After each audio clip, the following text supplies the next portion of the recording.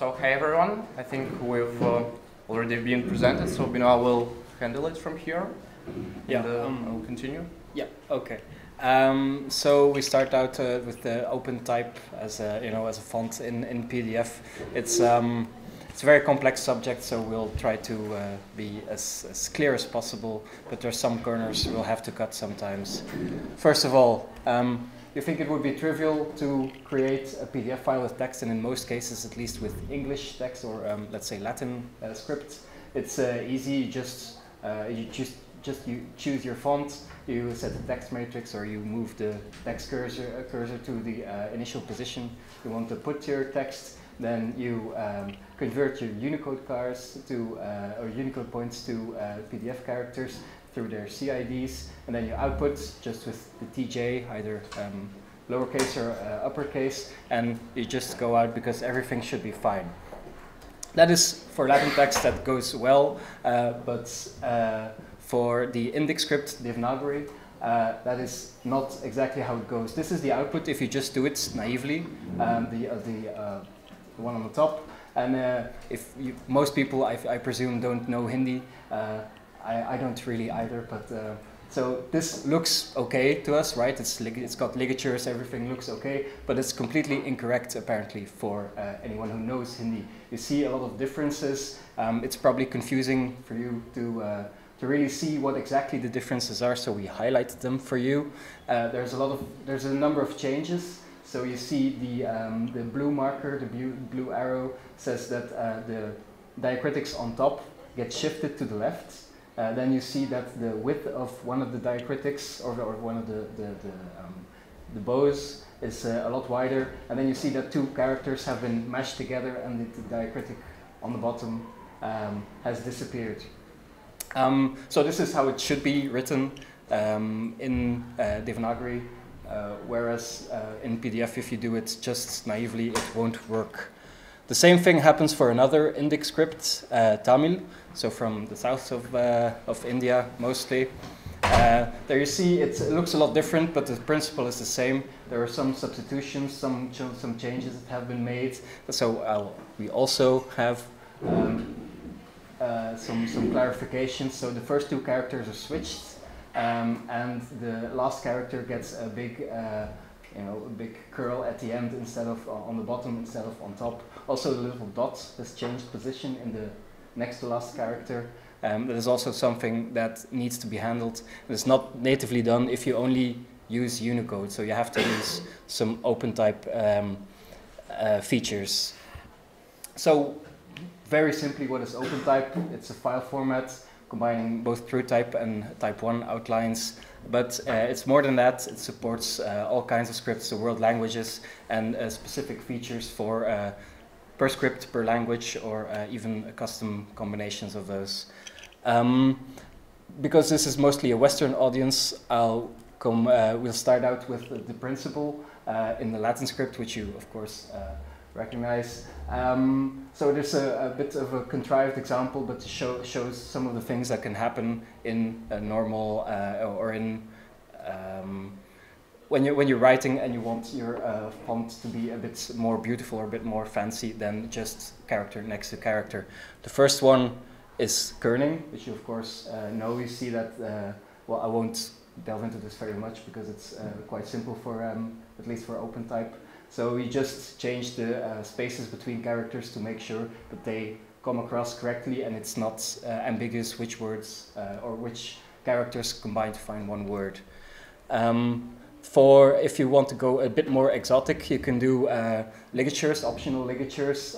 For example, an uppercase THE can form the as one ligature. That's of course, this is font dependent. This is not something you would do in normal, well, let's say business applications, but sometimes you really want that, and you have to.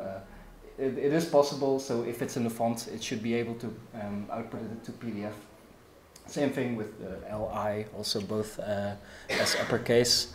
Then swashes. So the K at the end, it's possible to give it more, a bit more panache to make it look a bit more like handwriting. That is also something that is very only possible if you use some OpenType features and more than just the Unicode points. And then the last one, alternatives for the ampersand. You can also have a stylistic alternative, really making the origin of the at, right, where the ampersand comes from, make it more clear. That is also something you can do. So kerning is quite easy. You just reposition a bit, in this case, reposition a bit to the left. So the second bullet point is from the actual PDF specification, the W and the A that follows it.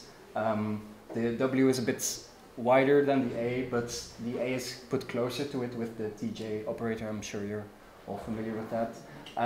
For other substitutions like ligatures and the swashes, you just have to get the correct glyph ID from the OpenType font and specify it to a Unicode mapping if you want to be able to extract the text from PDF afterwards. So the to Unicode mapping is not mandatory, but of course we've been talking a lot in this conference about being able to use the contents of a PDF file, and if you don't do that, then you just have digital paper, where of course we want to be more than digital paper in as PDF. The to Unicode character map. So there's different glyphs in the font. They have different glyph IDs, but they can also both refer to the same Unicode point. For example, the uppercase letter K is for B in ASCII, and in Unicode, of course, UTF-8 as well. They have different glyphs. So the first two glyphs, I'm not sure if everyone's familiar with the to Unicode CMap.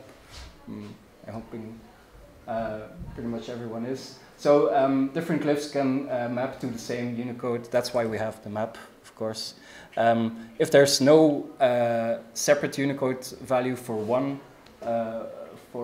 ligature, right? For example, the word "the" is never going to have its own Unicode point. It would be insensible. You can just combine them. So the 54, 48, 45 are just uppercase T, H, and E, and that's also a map that can be used for text extraction.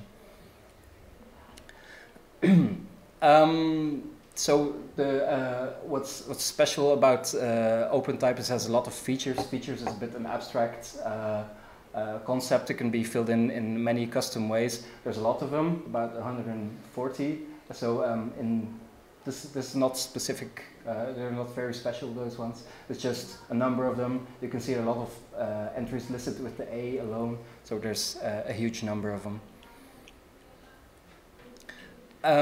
So the OpenType features, mostly they are a combination of two basic operations, substitutions.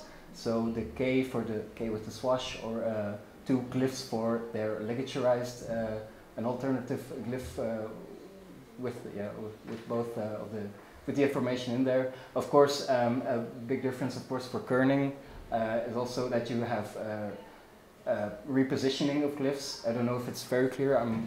I hope it is. That's the little curl on top. It's switched a bit in place, so it's just a horizontal move. You can see it a bit more clearly here and there with the in red. So that's custom combinations of both of these processes will combine to make up for most features in OpenType. There's different types of tags. So the feature tags are part of the OpenType layout tag registry. There's different types of tags. So the script tags, for example, for Devanagari, for Tamil, for Arabic, for Cyrillic, for a lot of different things. There are some even with two implementations. So the Deva one is already deprecated, replaced by Dev2.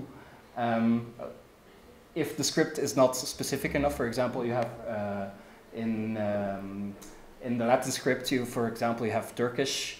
Turkish has some custom characters, some custom glyphs, and so they can be specified not on script level but on the language level.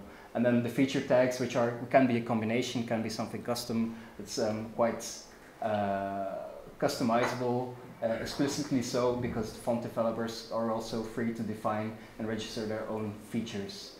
So this is a bit overview, and now I'll give the word to Alexei, and he can explain how everything's organized in OpenType. Thank you.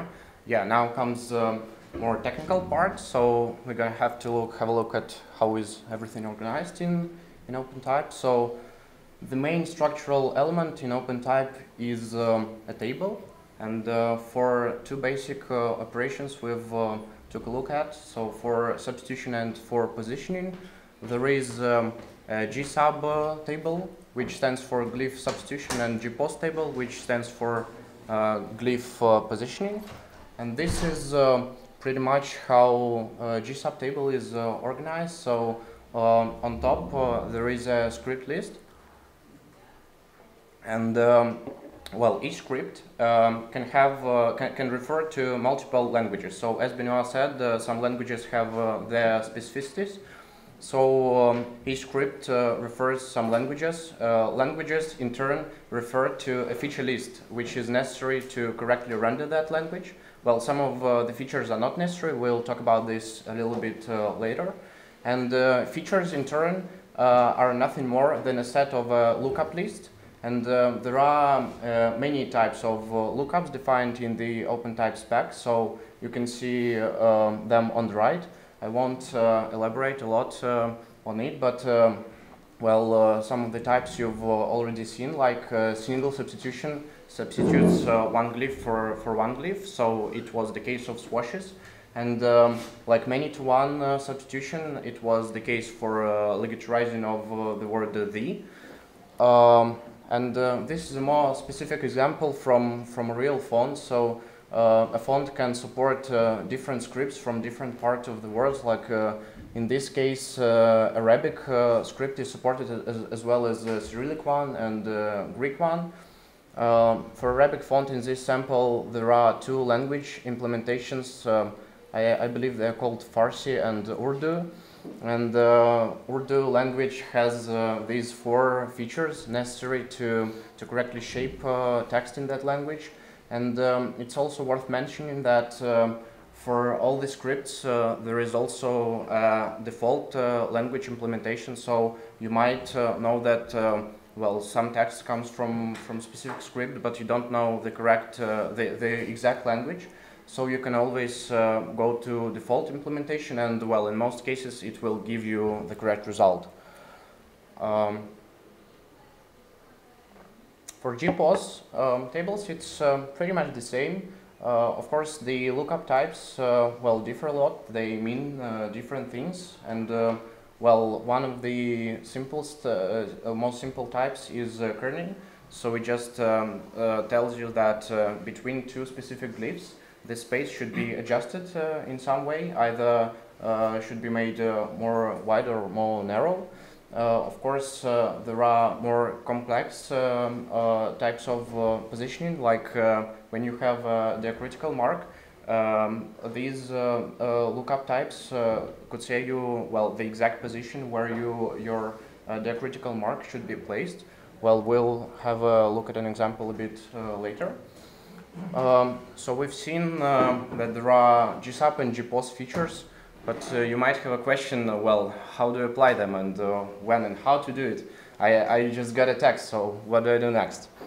Actually, the answer is in the spec. So this is a real example for a Latin script. So you can see that there are four features for Latin script, and I mean the default implementation, not exact language, but just let's stick to default.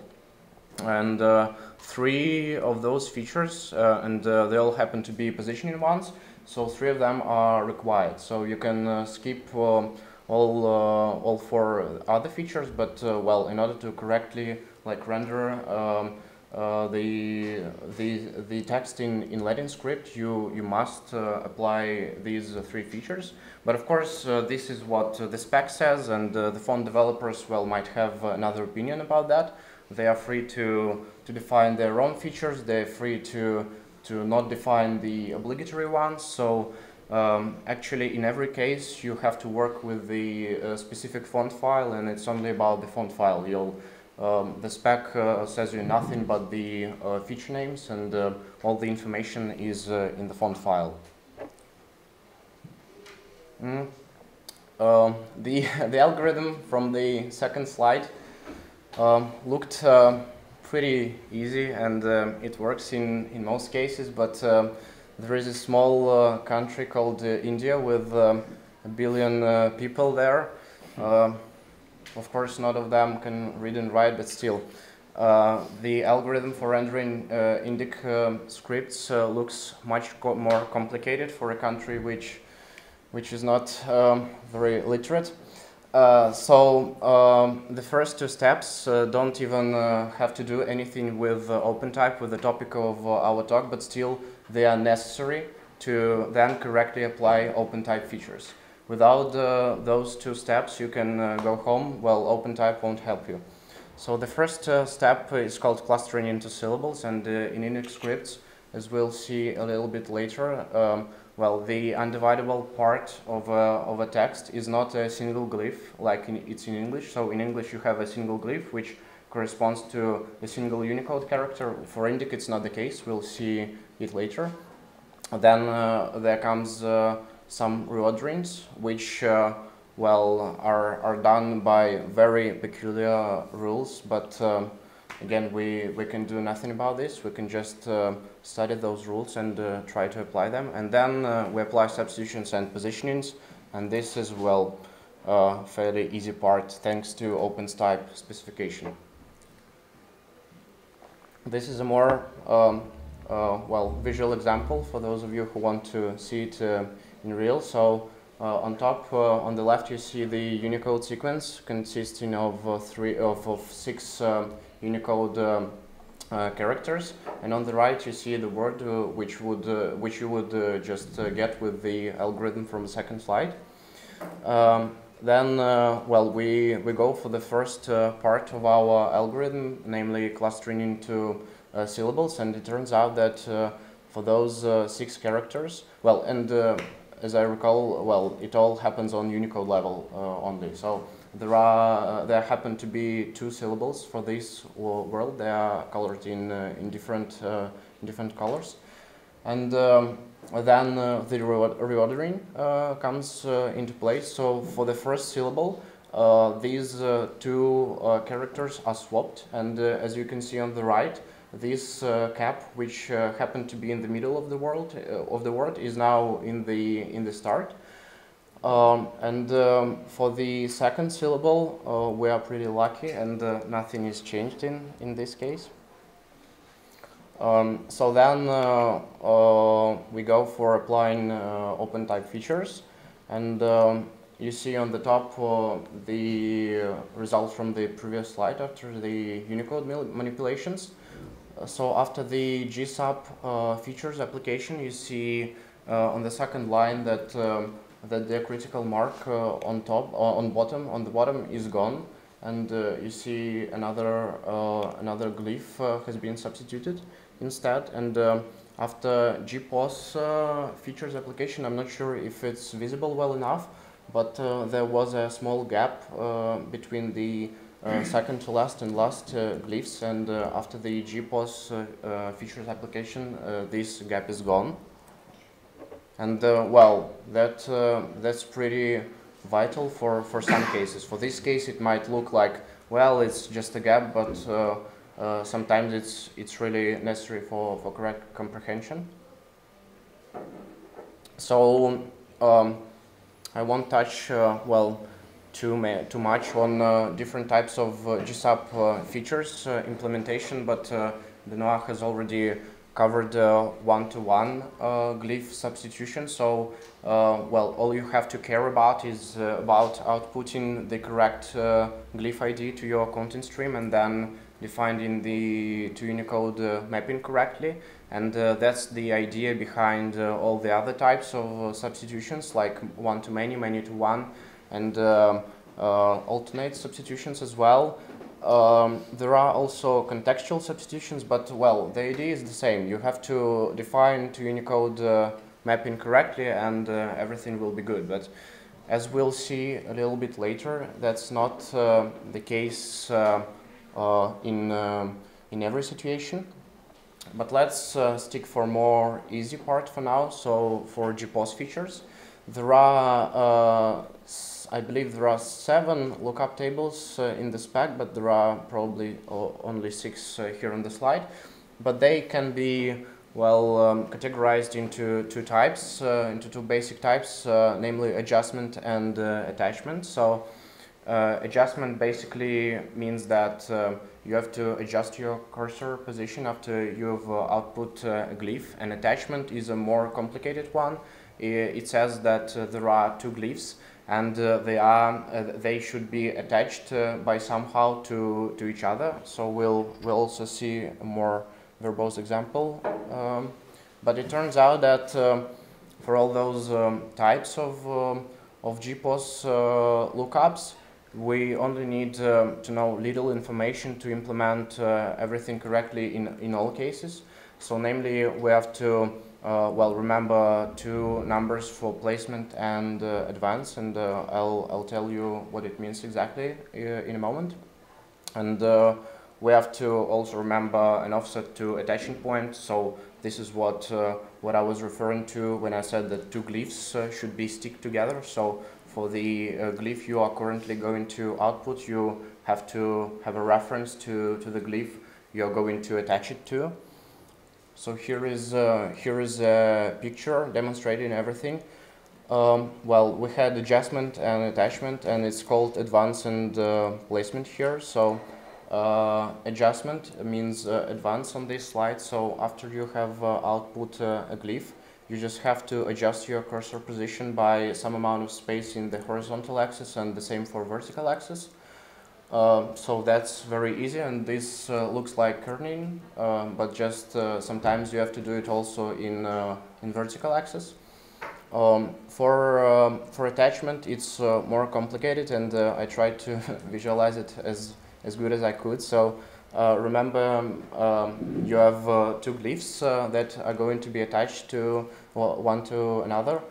So basically there is a base glyph, which is letter M in our case, and there is a diacritical mark over this letter, and our goal is to place it correctly. So in gray color you see the result which you would get without any GPOS features. So let's say for the purpose of the demonstration that this result does not satisfy us. And actually, in case of attachment, there are well 2 so-called anchors defined for the base glyph and for the glyphs we are going to attach. So for the diacritical mark, and our goal is to well combine them all together so that they are in the same point in absolute coordinates. So you see that in the case of the gray diacritical mark, well, its anchor is not matched to the anchor of the base glyph. So we basically have to do some cursor manipulations and well, so that they are combined together. So this converts into algorithm for GPOS features. Well, advance is easy, and it's the latter part. So the former part is about placement. So in case of placement, you, as I mentioned, you have to refer to the glyph you are going to attach your current glyph to. So you kind of roll back your cursor to the state where it was when you when you output that glyph. Then you just calculate the difference between the anchors, and well, you adjust your cursor again by this amount. You then are free to show your current glyph, and then you roll back to the position where you were when you started showing that glyph, because attachment means that it doesn't affect the placement of the following glyphs after this diacritical mark. And you notice here that I used TD operators in brackets everywhere. And actually, for horizontal placement only, this of course can be replaced with a capital TJ operator, like the one used for kerning. But for vertical placement, there is no alternative in PDF, and the capital TJ will not be enough. So we need to use TD operator, and well, TD operator will appear in the middle of the word.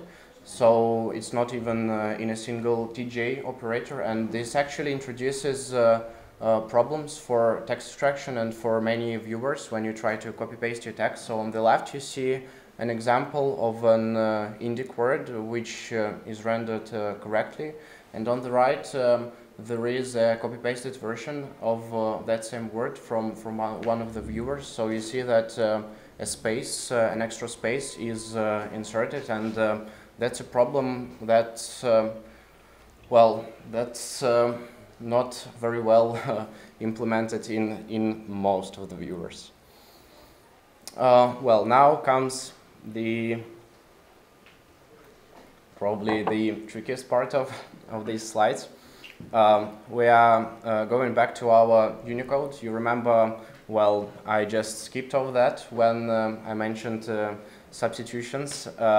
So our goal, our primary goal, is to be able to extract the text in complex scripts correctly from the PDFs.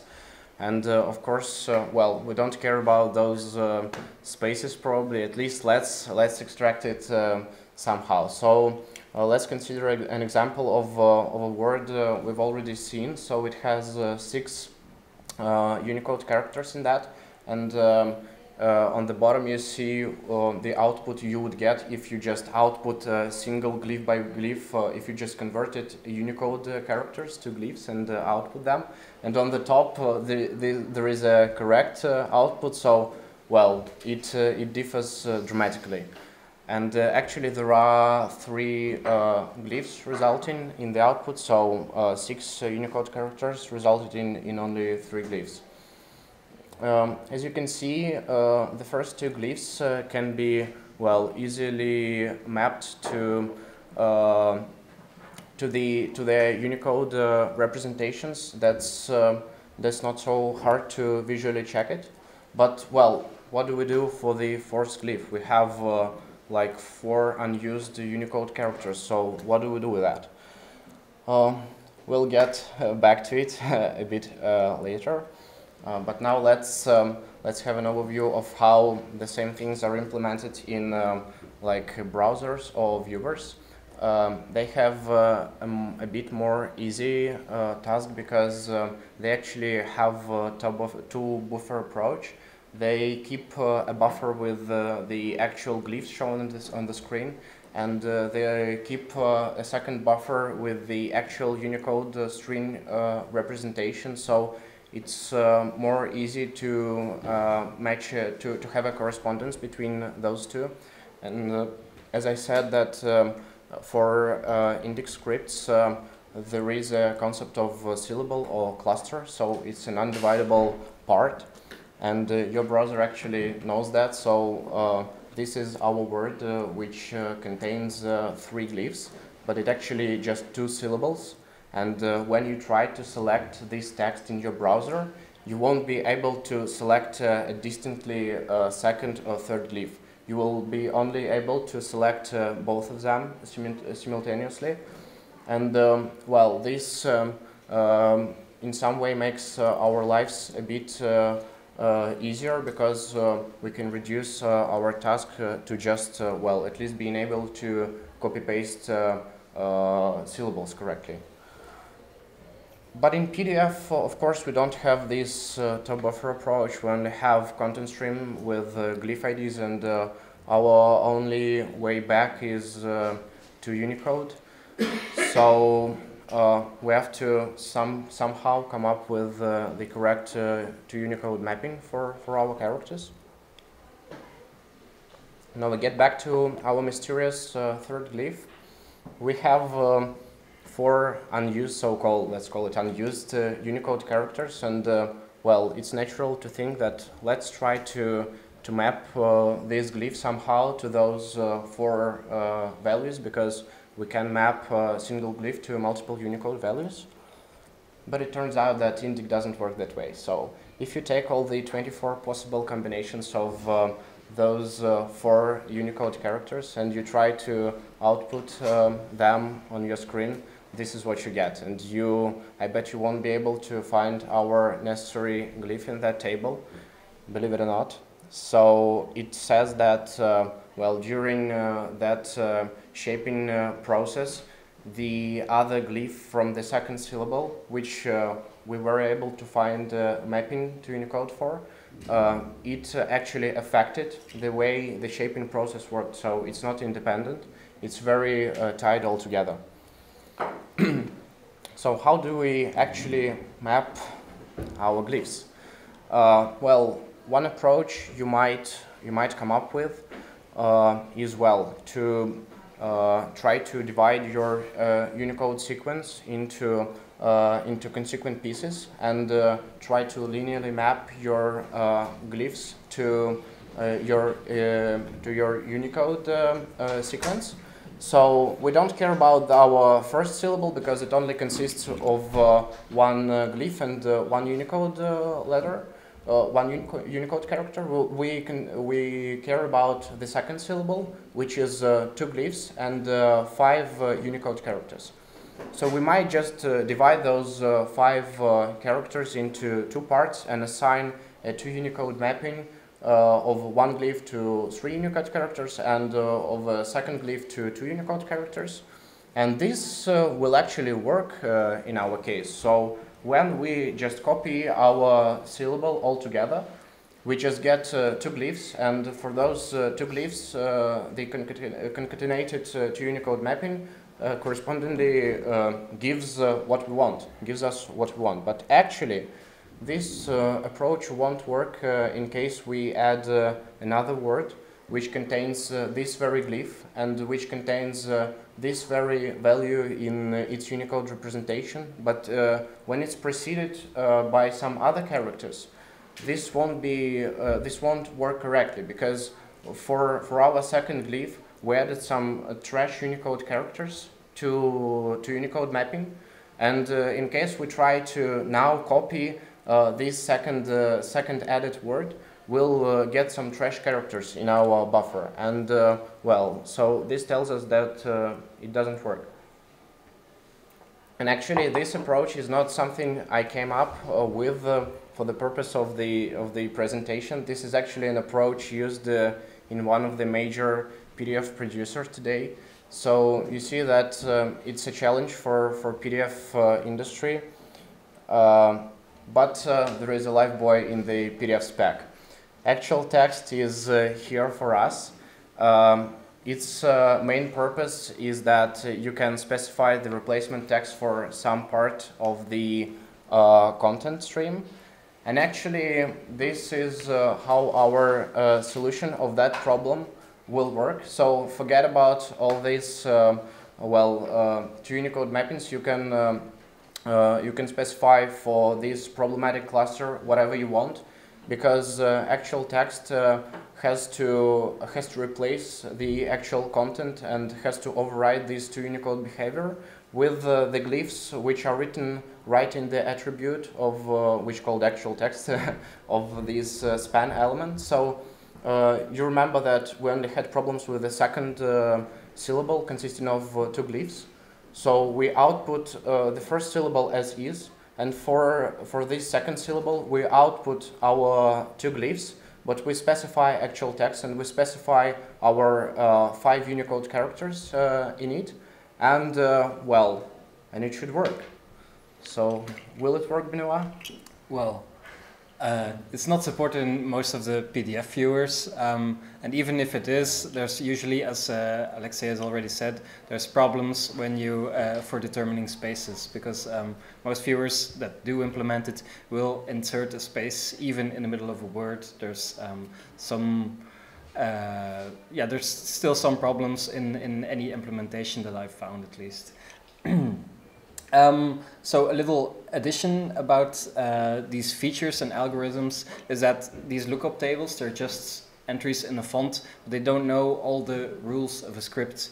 For example, so in Devanagari, you have half characters, so this is the general concept of if you concatenate 2 glyphs to each other and there's no vowel in between both of the sounds, then only half of the glyph will be shown. So there's a number of combinations that occur because of that. It's those don't have their separate Unicode points, so it has to be encoded in the OpenType feature. But this can be a bit tricky because if you blindly apply all the features, then you also get errors. You need to know, for, at some level at least, what this script says. For example, the glyph with the diacritic at the bottom, it will automatically get replaced if you apply the OpenType features, but it can't be because this is something specific of Devanagari, is that you cannot put a half character at the end of a word. So you have to know that. You have to implement that as a when you as a PDF producer. You have to implement that if it's at the end of the word, at the end of the word, you cannot do this substitution. So you cannot blindly apply all the features. And in this case, you have to set up masks for features during the pre-processing. So the initial glyph reordering and the syllable construction that you have to do in the Unicode stage of the glyph rendering process. This is very shortly. There's a difference between the index script family and Arabic because, well, there's some details about Arabic, of course, it's right to left, but everything in Arabic is encoded in Unicode. So there's different Unicode points for the glyphs depending on where they arrive, where they occur in the word. You probably know that there's a lot of laserization in Arabic. This is mandatory, so because you don't have to know the language to or have at least an algorithm that understands at least a little bit of the language to understand this. Everything can be done in Unicode, so that's a big difference. Arabic doesn't usually need OpenType features unless for example, for Urdu and Farsi, but the standard language doesn't really need that. So there's the four features. There are actually OpenType features in its MIDI, final, and Liga. So for the positions in the word, but they're also encoded in Unicode, so if you don't have an OpenType font, you can still render Arabic. This is impossible for the index scripts in general. There's also a bit about reverse scars. You can have a marked content that says that as a hint for text extraction that your characters should be read right to left instead of just left to right. This is an implementation detail.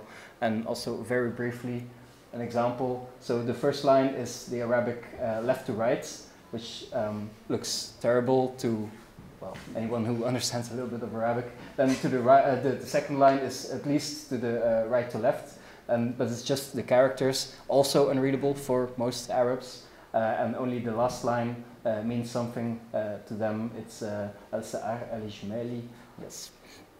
And so they can understand that, but of course you don't need OpenType for that.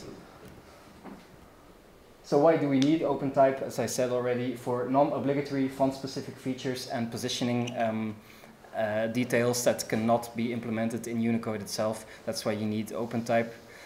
Because of the ligatures, for example, in Devanagari, you have about 40 characters. All of them can combine with each other as half characters, so that would have to be 1600 Unicode points. It is not done like that, it's encoded in the fonts. So there's too many of them, so you encode them in lookup tables and you let the font handle all of these very complex subject matter. Because of course, there's not only Devanagari in Indic, there's in the index script family, there's about 50 other scripts that have similar rules. So there's, there might not be enough space even in the Unicode standards for all of those variations. So it is possible to have some glyphs present in a font because the ligatures are optional. So if they're not, it's too hard to, well, it's not, it is hard, but it is possible to check all the options, but it will get your performance down dramatically. So that's why also all the transformations are encoded in lookup tables so that you can at least check, are they there, and if they're not, we can ignore them. If they're there, we just also still let the font handle them and just render the glyphs. Okay, so to summarize, OpenType features, well, they vary from obligatory and mandatory to render complex scripts like indic ones, to something really stylistic and typography-like, like swashes and some discretionary ligatures, and even to like fine-tuning your colon in your alarm clock in your iPhone, which is actually a real feature in the San Francisco font introduced by Apple. And everything can be supported in PDF technically if the community, well, puts some effort in it. But for the case of complex scripts, you shouldn't forget about Unicode preprocessing. You shouldn't forget about knowing some specific details about scripts you are working with. So you just don't blindly just run this algorithm and hope for the perfect result.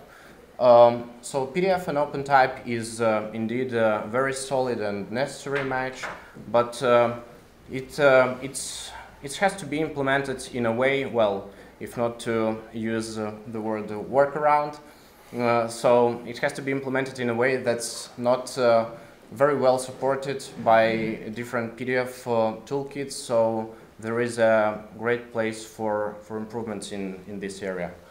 So here are a couple of references, mainly the specs, but you can always contact us and ask more questions.